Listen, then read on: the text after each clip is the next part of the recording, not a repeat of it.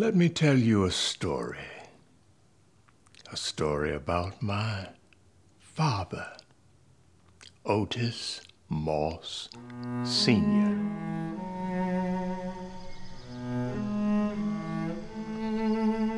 It's the story of my father's determination to exercise his right to vote.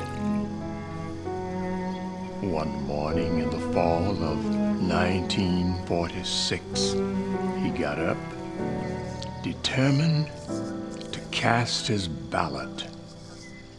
My father was a farmer, a sharecropper in the rural South.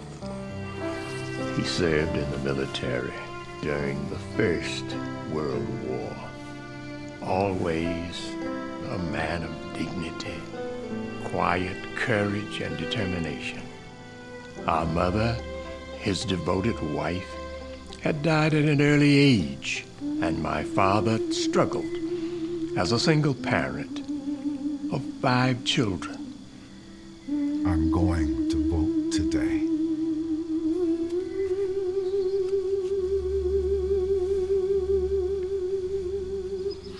We were amazed, excited that our father is about to do something really significant. Go vote, Papa! Vote him out! Yeah, go get him! We love you! Go get him! Good luck! Bye! Love you! Take care! Go vote him out! He walked from the house well-dressed, well-groomed, 6 miles to the town center. Now, in every age, things have been introduced to keep certain people from voting, especially black people. We knew the racism, the hatred, the injustice represented in Governor Eugene Talmadge. And some of the Negroes will vote if I'm your governor. They won't vote in our white primary the next 4 years. He was well aware of all of the dangers, toils, snares, and roadblocks to keep him from voting. But he was willing to face all of that and exercise his right to vote. He did not know what the experience would be for him on that day, but he was well aware of what was taking place all over the South at that very moment.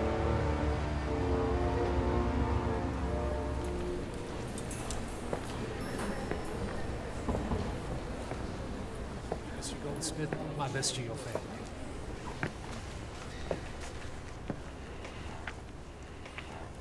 Sir, I am Otis Moss, and I am here to vote.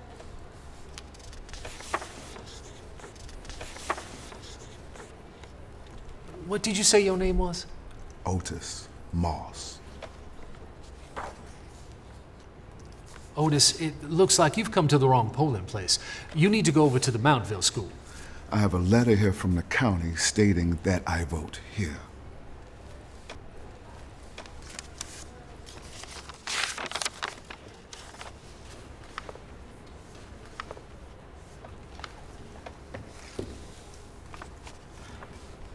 People from your side of town are to vote in Mountville. You're supposed to get a letter, but the mail's been slow this past few weeks. Now, did he come in? Have you seen him? I think he came here a little earlier. May I have my letter back?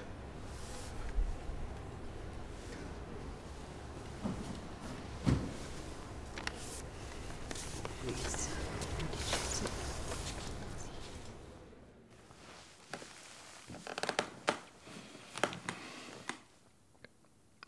Let me tell you a story about my grandfather. He'd already walked 6 miles to the first polling place. Now he's being told, you've come to the wrong place. A clear and blatant lie. Now he has to go to the Montville School. The Montville School is in a different city. I imagine as my grandfather walked, the sounds of the world crept into his ear. You are a second-class citizen. You are 3/5 of a person. You are nothing but a Negro. But in his spirit, he heard his faith and the song say, "Ain't gonna let nobody turn me around." Not just walking, but marching to the next polling place. He steps through the doors of the Montville School, unsure of what he will face.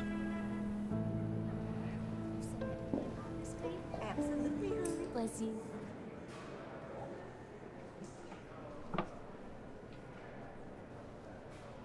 Yes? I'm here to vote. I was sent here from the LaGrange courthouse. You are in the wrong place. You're supposed to vote at the Rosemont School. Now, the clerk from the courthouse said I was to come here. I don't know about that, but I know you're supposed to vote at the Rosemont School.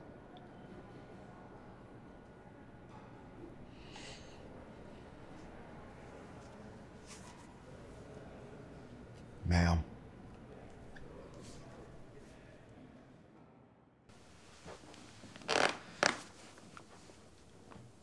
Let me tell you the story of my great-grandfather. Because of the color of his skin, he was held back from voting. Voting, a basic right of his, one of his freedoms.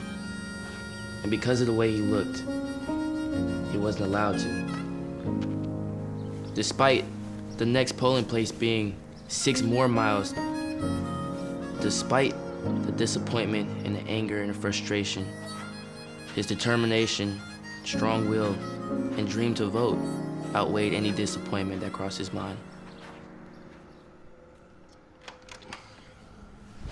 Boy, I sure am sorry, but the polling place closed. Now, if you would have been here 5 minutes earlier, we would have let you in.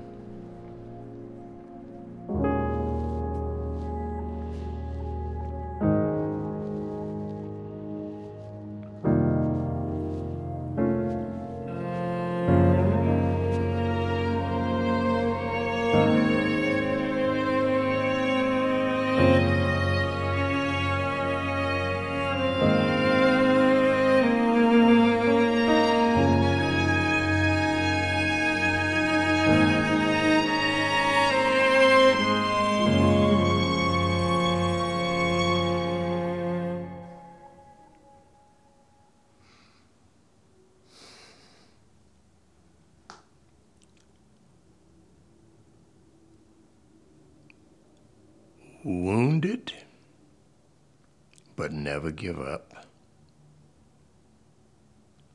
Denied, but never accepting that denial. Insulted, but refusing to accept the insult inwardly, and thereby setting an example and a memory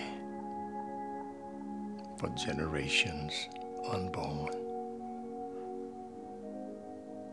Just a few years after that, our father was killed in an automobile accident. Fast forward,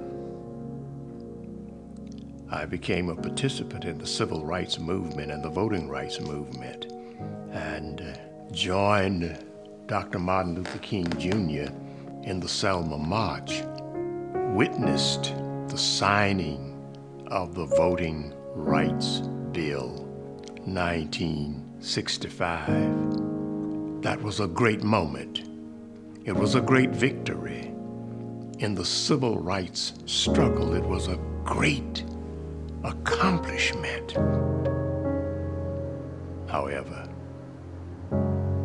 no one dig up our father's bones. and put a ballot in his hand. Some things are beyond repair.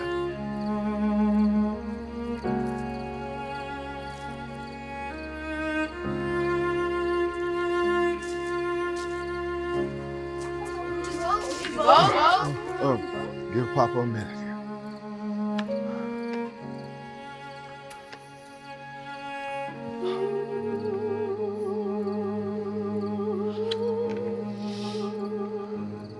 Next time. Next time.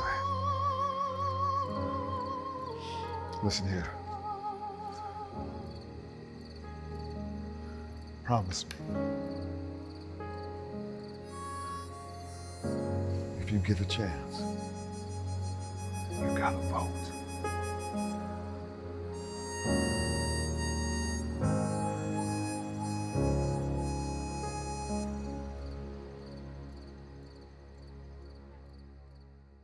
One of the remarkable moments in my life and in my memory is taking my son, Otis III, to vote. I paused on my side of the curtain in prayerful silence and listened to Otis III punch his ballot. That became music. Freedom music. Liberation music. The sound of my father's footsteps trying to cast his vote.